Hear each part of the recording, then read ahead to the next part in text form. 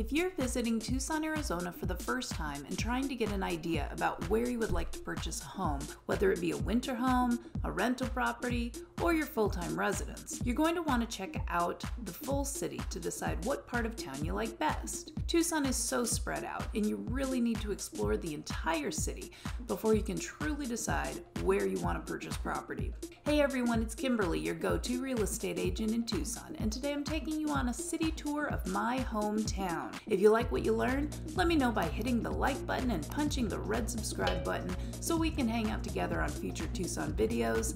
And don't forget to comment below with your favorite community in Tucson. Contact me when you're ready to buy a house, townhome, condo, manufactured home, or land in the city or outskirts of Tucson. All my contact information is in the description below.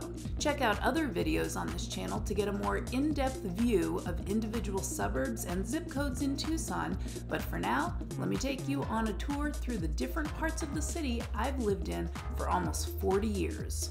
We'll start on the north side of Tucson, in the Catalina foothills, one of the most expensive and most popular parts of the city. Throughout all of Tucson, there are a ton of golf opportunities and hiking, walking, jogging, and biking trails, most of which I won't be focusing on in this video, but I will say that Catalina foothills is no exception.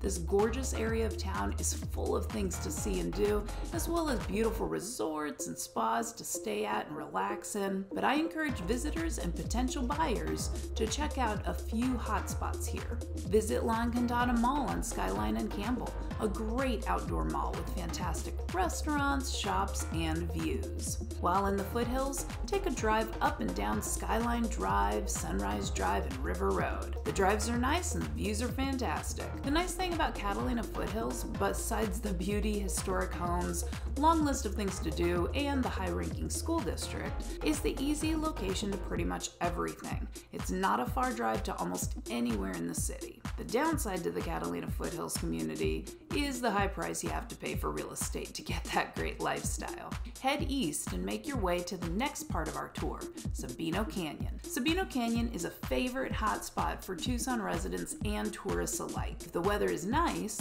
hike some trails along the saguaro-filled canyon. If you don't like walking, take the tram to get the tour. Either way, bring water, sunglasses, hats, and sunscreen. Closed-toed shoes are important too. Travel out to the northeast side of town to an area called Tanque Verde. Tanque Verde is generally less expensive than the Catalina foothills, but still a tad pricey. There isn't as much to do in this area as far as shopping, restaurants, and nightlife, but people move to Tanque Verde for the freedom, privacy, and to get away from it all. Many people here have horses. Visit Agua Caliente Park to sit in the shade near water and have a picnic, or go on a little walk and take at least a part-way drive up Mount Lemon, one of my favorite places in the city. The drive up Mount Lemon from the base to the top is about 45 minutes, but the top of the mountain is about 15 to 30 degrees cooler than the city of Tucson at any given time because of the vast elevation increase. Take some trails around the mountain, visit the shops, restaurants, or ski lift, or just enjoy the views from any of the many lookout points. Head back down into Tucson and travel south down Houghton Road until you are on the southeast side of the city. You will eventually come to the suburb of Vail, popular amongst families for its great school district, popular with active servicemen and women for being relatively close to Davis-Monthan Air Force Base, and popular amongst anyone looking to purchase land to build custom homes. There is a lot of land for sale all over Tucson, but a lot of buyers moving here from other places ask me specifically about land on Tucson's east side because the land is beautiful and tends to be a better bang for your buck, so to speak, compared to other areas of town. There are a lot of cool things to do in Vail, but you may want to check out Colossal Cave, which is a fascinating cave you can tour full of history. Although Colossal Cave also has views, picnic areas, gardens, horseback trail rides, museums. You can also check out the Charon Vineyards Winery in Vail, just south of the interstate. Head down Sahuarita Road all the way to the small town of Sahuarita. Along the way, you will pass the pecan orchards and Green Valley Pecan Company. While you're in Sahuarita, take a walk around Sahuarita Lake, perfect for fishing, jogging around, or just turtle watching. Families love Sahuarita for its kid and family-friendly community feel, and it's easy to see why. This is a newer town, and most of the homes were built just in the last 20 years, and it's been voted one of the safest cities in the state of Arizona. South of Sahuarita is the retirement community of Green Valley. Drive north on Interstate 19 back towards Tucson, but first stop off at the San Javier del Bac Mission, full of history and beauty, known for being the oldest European structure in all of Arizona.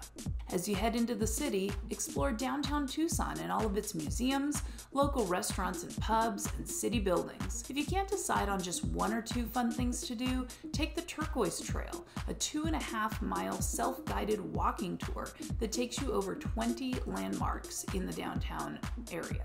Download the app to follow along with the history and significance of each building and structure. Head out west to the Arizona Desert Museum, another hotspot in Tucson, popular with residents and tourists, and voted one of the best museums in the nation. It's more like a zoo with desert animals and plants you don't see every day. Even the drive to the museum is beautiful. Bring your water, sunglasses, hat, and sunscreen to this spot too. There's a lot of outdoor walking and not a ton of shade everywhere, so plan your day accordingly. Travel back up north and visit Marana, Arizona. Marana is another nice, newer town just northwest of Tucson, also traditionally low in crime, also fast growing like Sahuarita, but Marana is unique in that it is right off the Interstate 10 freeway, so if you have friends or family or work opportunities in the city of Phoenix, which many Tucsonans do, it's just a quick drive up the Interstate 10 freeway to get to our state's capital. There are a lot of great things to do in Marana, but if you're looking for a nice park with nice paths and something for the kids, visit Gladden Farms Park and Splash Pad. If you're up for an adventure, visit Way Out West Ranch and get a tour of the Sonoran Desert on horseback.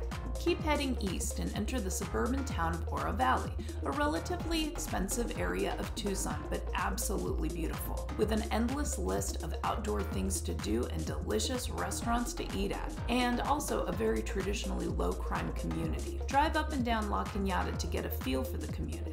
Oro Valley is popular amongst active retirees, as about 1/4 of the residents are over age 65. But of course, there are plenty of families here too. If you're there during a farmer's market, make sure to stop by. Otherwise, explore Honeybee Canyon Park or go play golf. Still, my favorite thing about Oro Valley continues to be the beautiful mountain views. If you head north, you will eventually hit the rural and unincorporated community of Catalina, Arizona, and even further north, you will find the beautiful Saddlebrook, one of the largest active private adult resort communities in southern Arizona. Luxury retirement at its finest.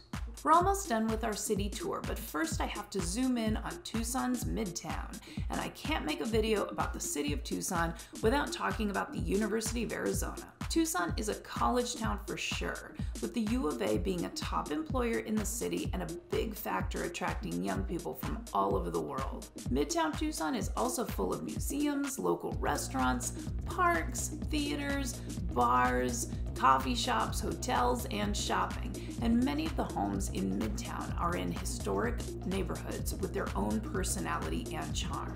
Whether you're hanging out at Reed Park or Reed Park Zoo or exploring our beautiful Tucson Botanical Gardens, Tucson's Midtown has something for all ages. Well, there you have it, a city tour of Tucson, Arizona.